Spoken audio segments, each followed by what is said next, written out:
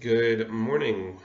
We've got two topics today. We've got Manifest Destiny and we've got Texas. So that's what this lecture is going to be about here. First of all, Manifest Destiny. And here are two very famous pictures that are supposed to depict Manifest Destiny. At the top, you got pioneers moving west and everything that they're supposed to see.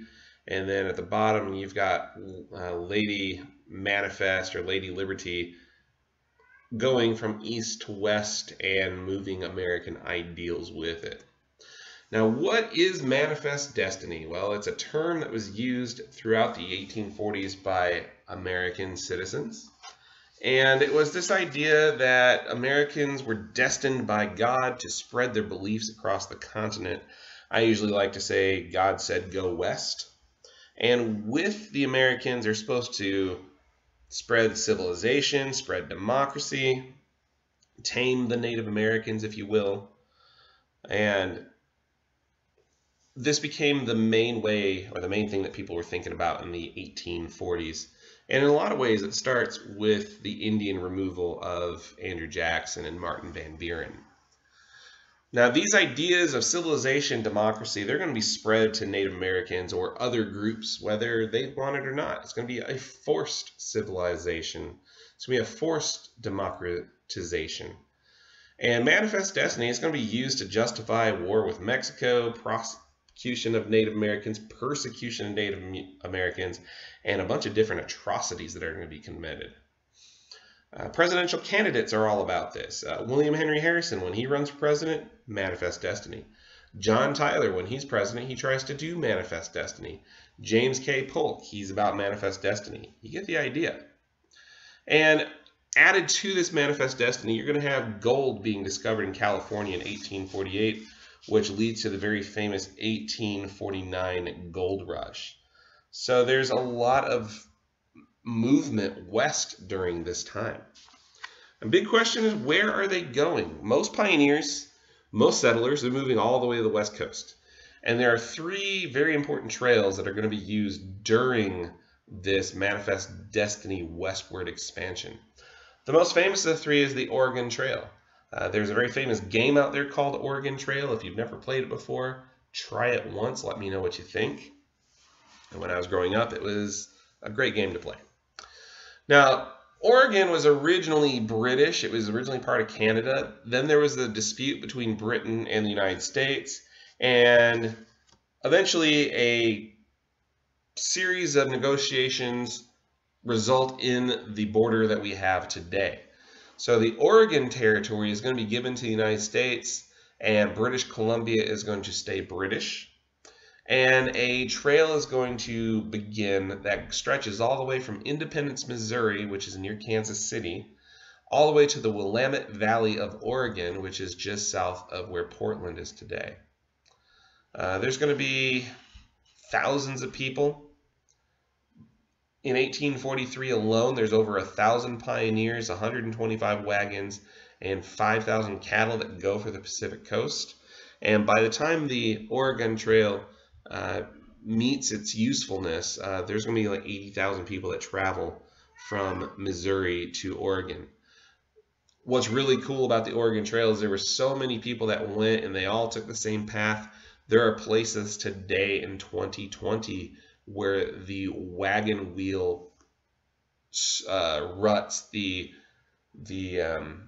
path of the Oregon Trail can still be seen over 100 years later. Another important trail is the California Trail. And it's going to start also near Independence, Missouri, and it's going to go all the way to California where the gold was discovered. Now, the California Trail unofficially had existed since the early 1800s, but a man named John C. Fremont, he worked for the U.S. Army. He's going to map out the California Trail in 1843 and 1844, and by the time the gold rush is over, 250,000 people are going to have moved to California, especially in 1848, 1849, 1850.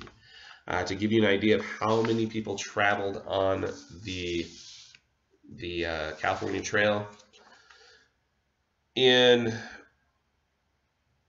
1847, there were 5,000 people per year going to California. 1848, that number's up to 30,000. 1850, that number's up to 55,000. So once gold is discovered, once word gets out, people start going to California very quickly. Now, a lesser known trail, but it's also important, is the Santa Fe Trail. That went from St. Louis to Santa Fe, which today is New Mexico, but at the time it was just regular Mexico.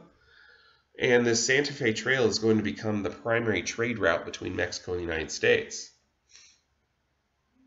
It's also going to be a settlement route, and it's going to be a route that cows and cattle are going to take to get to market as well. So it's going to become pretty important too. Now, where are they not going? They're not going to the Great Plains.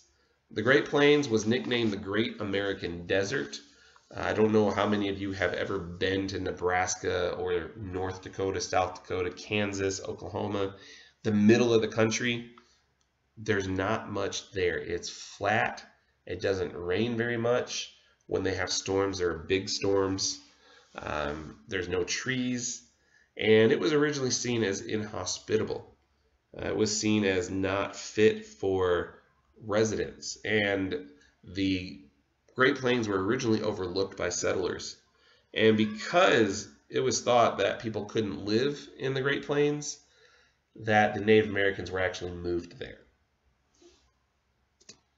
Now, the conditions in the Old West. I hope you've at least seen one Western in your life. It could be a John Wayne Western. It could be a Clint Eastwood Western. It could even be a Will Smith Western, whatever it might be. You often see tumbleweeds, cowboys and Indians, shootouts, saloons, ladies of the evening, if you know what I mean. Western-style movies, that's just not true. That's not what it was like. On average, less than 5% of the deaths in the West were caused by Native Americans. Most wagon trains never see a Native American, even though Western movies say that they are all attacked by Native Americans. Very rarely did that happen. And more often than not, if a wagon train did meet a Native American group, they'd be given food, water, shelter, and help. So what caused most of the deaths? It was disease or it was accidents. Cholera, where cholera is very, very popular, or not popular, but it happens a lot. Scarlet fever happened a lot. Starvation just because of lack of food. Accidents because something happens and there's no medical help. And all total, it's like 20,000 deaths that happen while people are moving out west. So it's risky. The most famous example of moving west and having bad things happen is the Donner Party. And the Donner Party is going to be featured as your word of the day. Today's secret word is chocolate. Chocolate, because it's almost Easter time and most people like chocolate. So word of the day is chocolate. Now you might be asking, what does chocolate have to do with the dinner party? That's kind of twisted, but you'll see. All right, the Donner Party. George Donner is going to be this fairly well-off, prominent Illinois farmer. He decides he's going to move his family out west. And this trip is it's doomed from the beginning. He leaves way too late. Instead of leaving in early spring, he leaves in late spring. He's going to take more stuff than he does supplies. He's going to load up his car with as much stuff as he can, and he's going to leave out food and things like that. And he's traveling out west. He's trying to get to Oregon, and he decides to take a shortcut across the Utah Mountains. It's a place he's never been. There aren't any maps, and George Donner says, you know what? I'm a farmer from Illinois.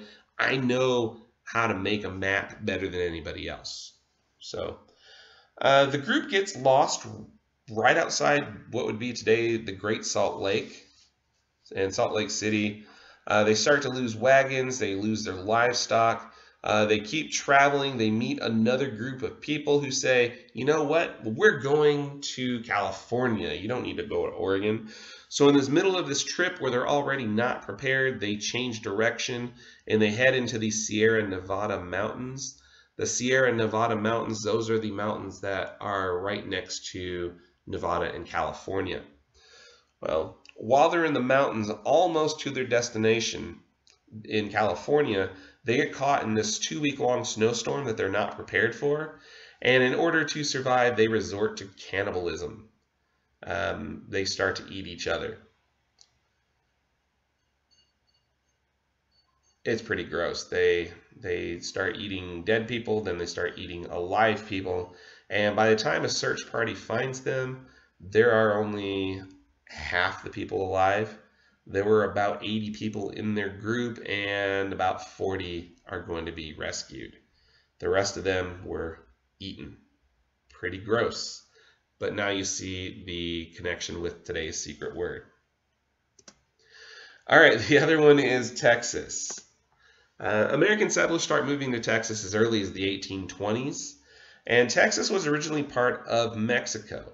Mexico won its independence from Spain in the late 18 teens, early 1820s, and the new Mexican government is going to invite people to move in.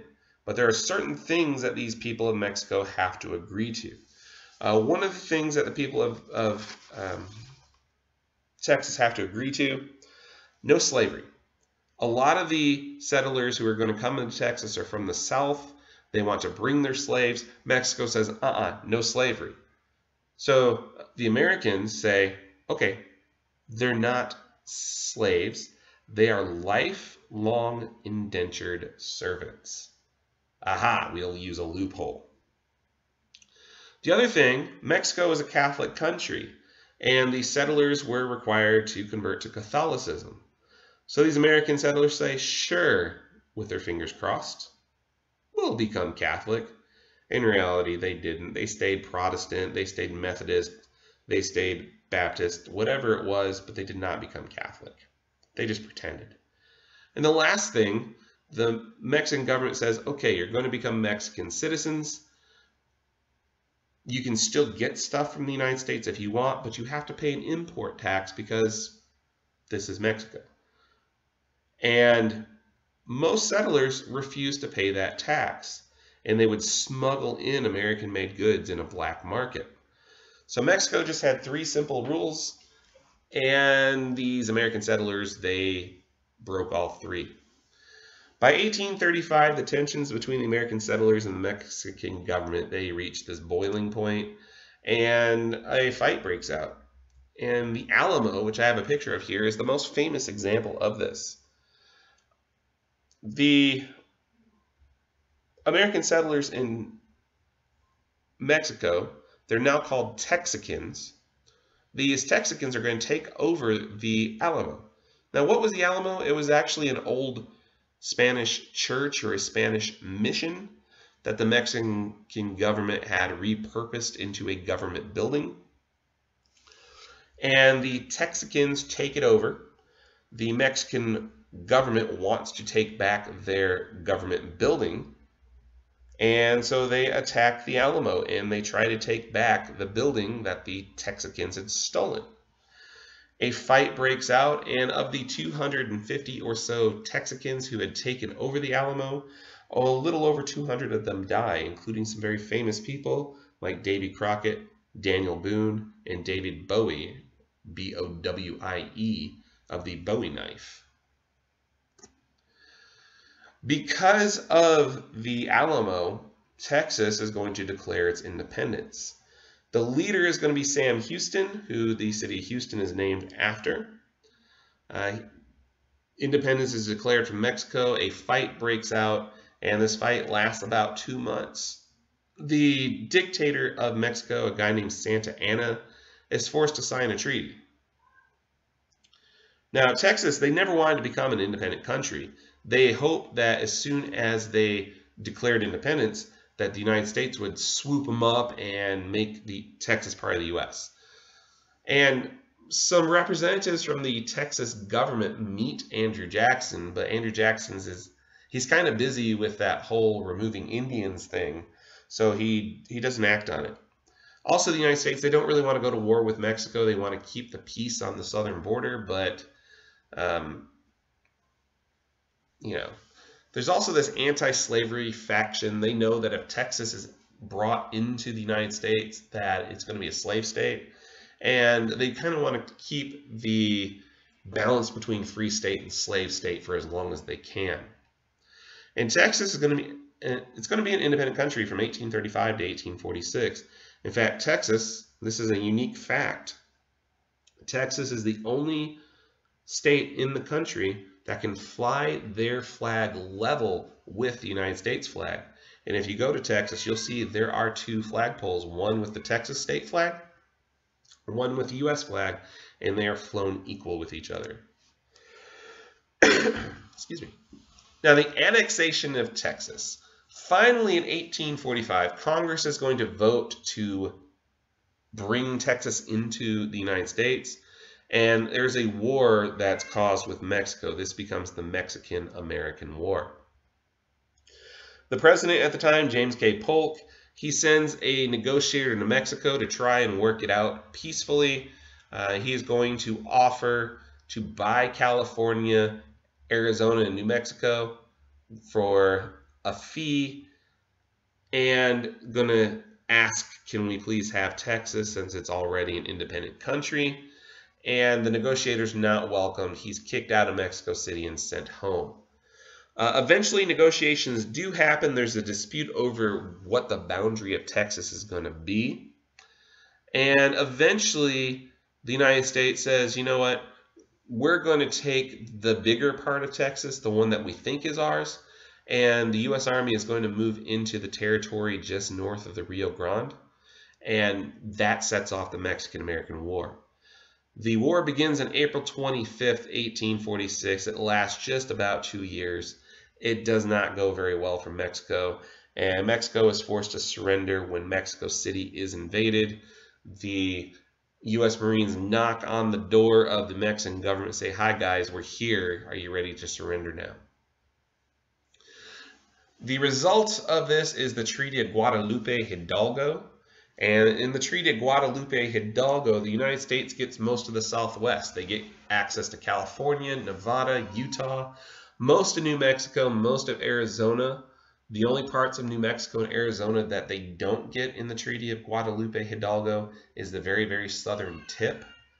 The very southern tip of New Mexico and Arizona, they're bought in 1859 through the Gadsden Purchase.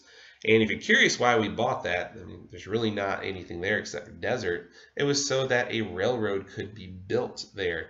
And I don't know if that railroad was ever actually built. So just some interesting information. Now, one last thing for you today, and I hope you listen to this because this is important. Registration for summer is going to open on Monday. And it's only going to be summer registration. Fall registration is going to be put off till a later time.